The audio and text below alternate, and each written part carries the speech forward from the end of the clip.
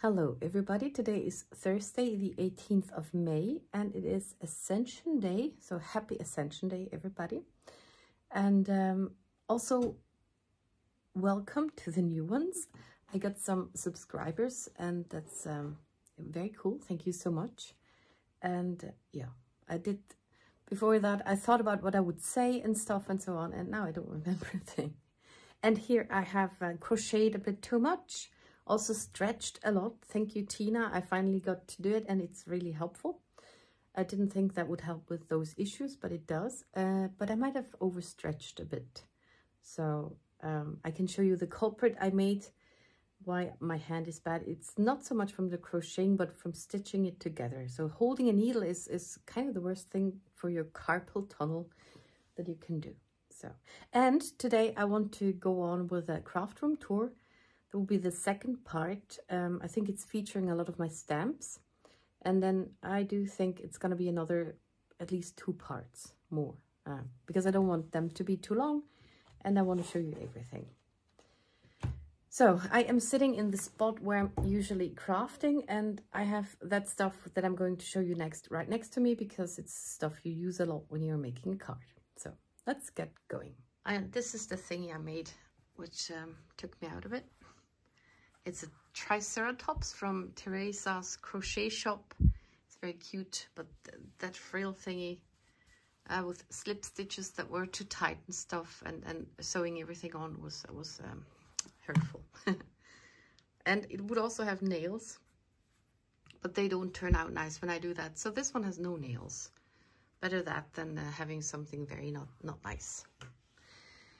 And then here I have my Copic case. I do like them. I know they're very expensive, but they are refillable. I have used other ones and they're good too. I used the I Love Art Makers from the Georgstecker in Switzerland. But I don't like having to throw them out all the time. So that's why I have it here. And I have it sorted by yellow, greens, blues and stuff. So I just recently made that. I made a not so good video about it, but you could check that out. And then up here I also have some Posca pens, which I wanted to use in my resin crafting, which is not my flagship, so I have to fade that out a bit, get rid of all the molds I have. But I have those Posca pens and I can use them here too. Then I made this was supposed to be a pencil holder somehow with a 3D pen. And I have switched things around a bit. I have stuff here now too, because I made one of those, which was too long. And instead of throwing it out, it works fine with those. Hang them on the side and have all of those special ones in here. They used to be in there, but they got too many. So right now this is empty. Maybe I can get another spray. I have 4 of those sprays. Perfect pearl. This is turquoise. And then I have Sparkle Shimmer Spray. I never know which one is the best. Shimmer or... what's that? Not Frost, I know. Shimmer or Glimmer Mist. Glimmer Mist, Shimmer, and Frost is a kind of like more white. So those are in here, and still got some more pens over there. Also, I use those when the stamp doesn't go very nicely, so I can redraw the lines, and those are made good with Copics. With alcohol markers, they don't smudge then. And those I just recently got because some are a bit old and dry on the drier side. So I got some other ones. And in here I also have, those are my newest acquisitions, and I want more of those jelly glaze pens, which are a bit 3D, which are super cool. I really want to get a white one because I always have the problem when I do white, when I try to fix a picture where I drew over the lines with a white thing, it always colors in, it doesn't stay white, and that annoys me very much. And I do hope that will be better with a gel pen and some other waterproof. This is an edding. I also have a Sharpie, but I prefer an edding. But this is actually later. So this is up here. I also have this out right now. It's the stamp cleaner for toner ink. And This is actually a card curtain or bathroom curtain, and sometimes I have dies in there I want to use a lot, or I do use a lot. Stamps I want to use and haven't used. There's a cord, envelopes that went wrong, some cards I like, and others like there are all my addresses, so I don't have to look for them a long time when I want to send a card. So everything kind of within reach. Yeah, that's in here. And yeah, and then I have those two roll containers, which are from Very Useful Box. On it I have some washi tapes. I got that cool dispenser from Catnip. It does fall apart a lot, but it's so cute. And also this is my washi tape I use to seal my envelopes. Happy birthday, because that's the cards I send out all the time. And today I used the Lawn Fawn washi tapes for decorating my envelopes a bit, or the cards on the inside, because I always find it hard to write something in there. And then here we go. This is the 3D foam adhesive drawer. Here are the 2mm pads, and here are the 1mm, and back there are different rolls. I found it very hard to find some, and then when I found any 3D foam tape, I just got it all. So it's in here, and I'm using it regularly. Some are not so good, and the 1mm I'm running out of those a lot. But I've heard that some have changed to use paper as a 3D element, or cut it again with paper, and I might think about that too. It's very handy when you have the dies already. You can just cut out another critter like that and then have it a bit higher, stack it. Okay, so this is the next drawer. There's more adhesive in here. This is it's very new. I use it for, maybe I put it down here. Copic ink blending stuffs, so that the ink pad doesn't slip around. Then here I have double-sided tape in all the sizes, which I use a lot. Then here is adhesive dots. I think they're very tiny. Those were a bit wrong. I just wanted the normal glue dots, again, the small ones for Magic Iris cards and stuff. I have different glue dots. Some are wrong, and those I think are from my sister, like for pictures. Yeah, photo playing. Just kind of those things. I don't use those that often, but I use them. And this is 3D foam. Again, as when I found anything foamy 3D, I took it. And this is just a white double-sided tape. Haven't used it that much, but I want to get into that a bit more. And here I have masking tape. I was looking a lot for masking tape. All I could find was this from the post shop. It was very, very expensive, and yeah, it's very, very, very thin. So I found other ones later on, which I will show you soon, which are better. This is my stamping drawer, and now I have this in here. Used to be in here a long time, then I put it over there. Yeah, so I use mostly those cards for stamping on it and coloring the critters. So now my old sock bandage got annoying. Those are just from Migros, very cheap cards, and they work fine with for coloring. But sometimes I use Nina Solar White cardstock, and it is different to use a better paper, but this works too. Then here are my acrylic blocks.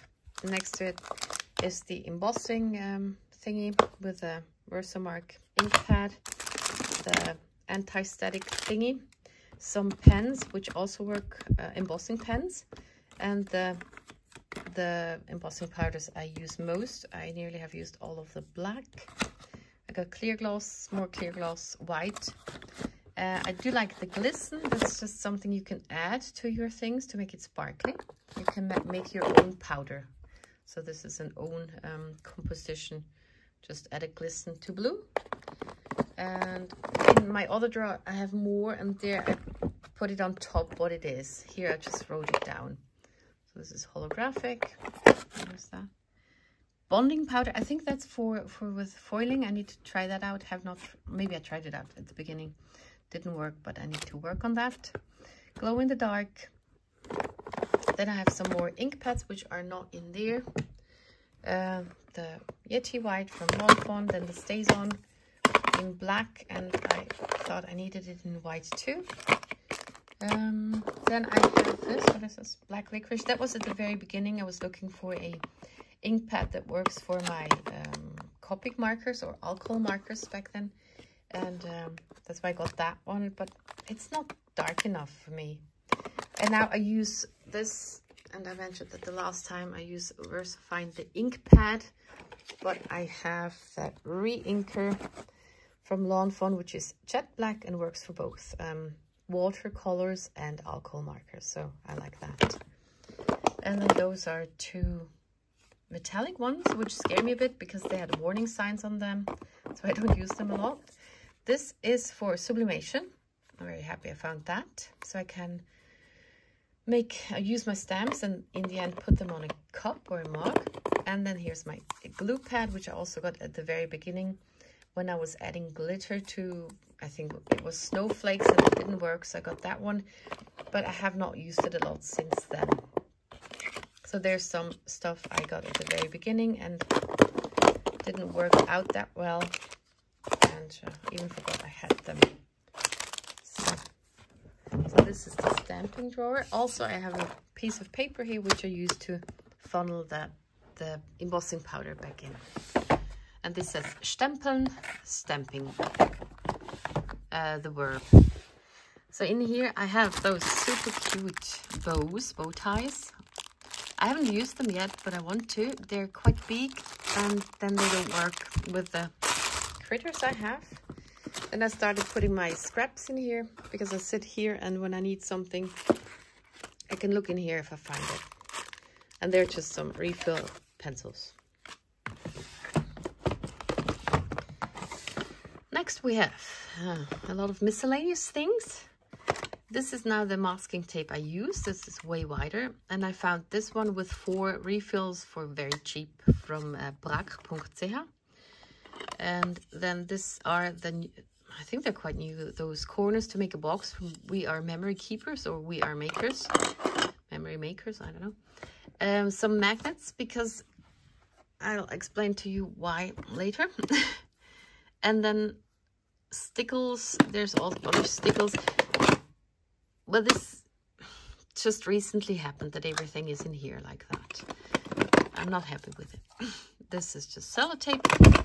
Then I have one thingy, what's it called? Easy Runner, which I rarely use. I started with that. I saw people using that. I thought I needed that. I have a very, very strong adhesive in here. And yeah, I mostly use liquid glue because that really holds. And more stickles. I have about 2, 4, 7 or something, 8. And then here are more corner rounders. This one still works. This one falls apart, but it still works. I just have to push it back together every time I use it. So in case the next one breaks, I still have this backup one. As I said, this is the 3rd one I have. And some rubber bands. It's more kind of office supply things. Oh, here are my inks. I have all the ink stumps, blending tools in here. Some Lawn Fawn inks, which I don't really use. Also, yeah, they had them and I had to have them somehow. Then I think I have all the colors, but I got the small ones with the tins. And I did make those circles, which are the samples. And I just have them in the tin so I can look at them. So I got the greens and the blues. It's a bit annoying. I always take out the wrong one. They're always in a different order. The oranges and reds, brown and black, and those still fit. Got 2 Lawn Fawn inks in there. Yellows and grays, and the pinks and the purples. So.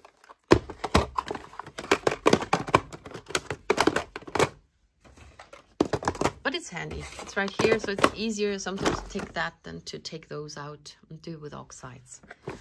And I use inks more often with stencils because I think that the image gets more crisp. Then with the oxides, it's a bit wishy-washy at the edges, and I like crisp edges. And here, sparkle. It's called sparkle. Just got my sparkly, what's it called? Ganze Hambi pearl colors. I have 3 of those. I use that and perfect pearls for speckling, and I also have a quite cheap watercolor palette, which actually I cannot open with one hand, which has two layers, and they work fine. Sometimes I use those for watercoloring. Also speckles, I have that from Marine Simon, who does lovely cards, and sometimes to have just watercolor speckles is nicer than the shimmery ones, because they're just more strong somehow. And I have some blenders also from at the beginning when I tried to, I think, color with normal pencils that are water soluble. I don't know. And then here this drawer is a bit jammed because it's the undermost drawer. I got some backup plates for my small die cutting machine, and just other things like brads. Those are Velcro things. I thought they would be way bigger.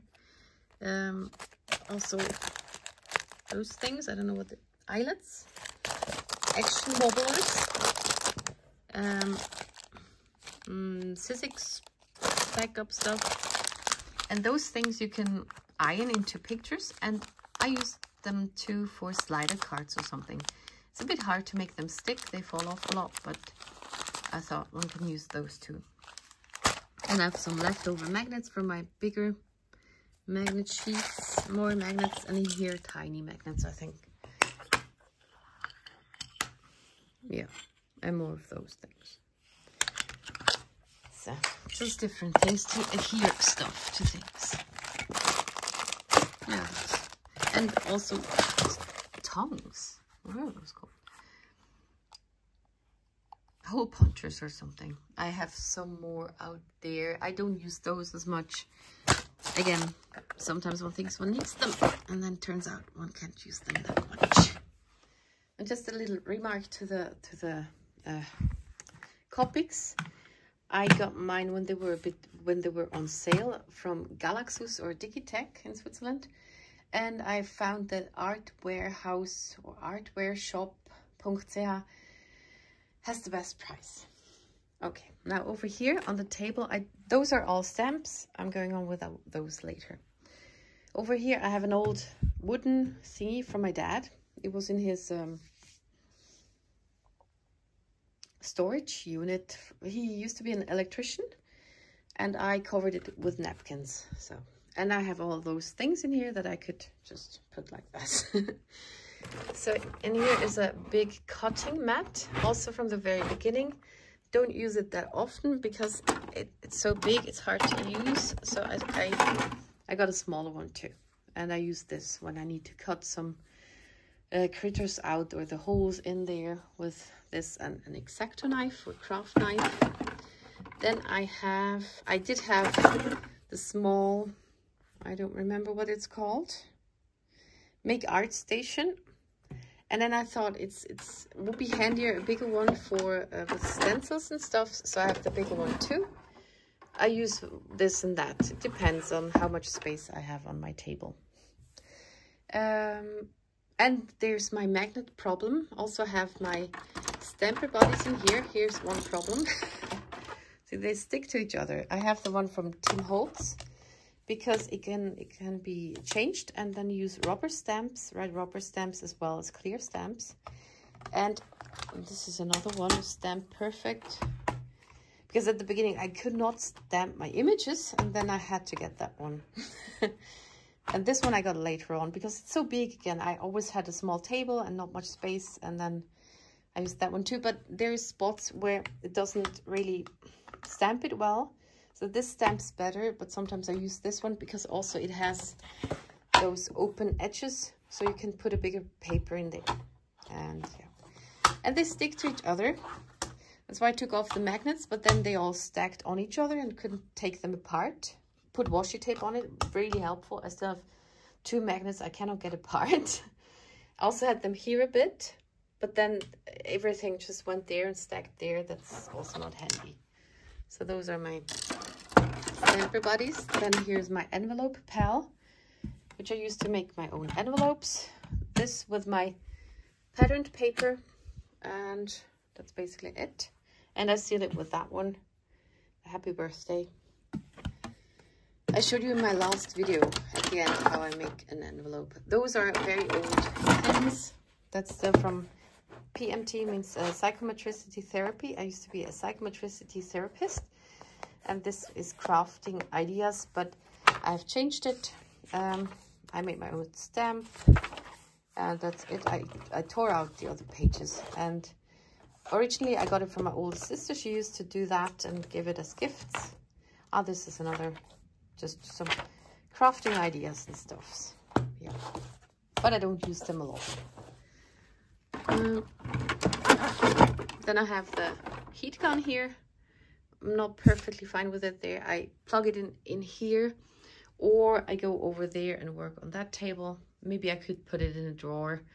That might be nice, but I always have to unplug it, or I get scared that I burn down the house. And then I have 2 paper trimmers. The one from Tim Holtz, the guillotine one, and the slider one. Yeah, another. Oh, I'm so sorry. It's always loud and annoying when I take the stuff out here. Then I have a bigger score pal, which is also very useful because I only had the small one at the beginning, and which is in inches, and this one is in centimeters, but it only has mainly whole centimeters and not much more. So I need to make it work somehow. And now it's stuck. And then I also have a light up plate, which I use for diamond paintings. And then I have some more paperwork there. This is just more like office material. When I cut off a part of a page, which is quite thin, I store it in here, use it as note paper. So I do my shopping list here and stuff. I got pens and pencils, and my scratchy hand, which is very handy to scratch and to reach for stuff that's far off on the table. Then here, that's quite a new thingy too. It's a station which you can put up a bit, so when you draw, it's not flat on the table. It's more like an easel. Because last year and this year I had to take out 2 teeth, and I had some troubles with healing. So my whole cheek, I think my lymph system is a bit bad, and stuff gets jammed. And when I look down and work, it always blows up, and I have pain for about a week till it gets better. And then when I do that, not that far down with my head, then I can color stuff. And yeah, because otherwise I cannot color anything or work on anything, because this always starts swelling up again. It is getting better though, and I'm very happy about that. It's already about 1.5 years of having troubles with my cheek, but it's getting better. And as soon as I say that, I will have problems with it again. So then here I made 2 things with matchboxes. The bigger one I had, and the smaller ones I bought. They were just clean ones, empty ones. Here I want to store my alphabets when they're cut out, because I like stuff like that being ready and just, yeah, accessible. And here's also just other leftover things like tags, banners. I like using clouds, and so I don't have to cut them every time, or just put it in the leftovers. So far it's too far over there to reach, so it needs to go somewhere there, or maybe here or something, so I actually use it. And then I have this suitcase left here.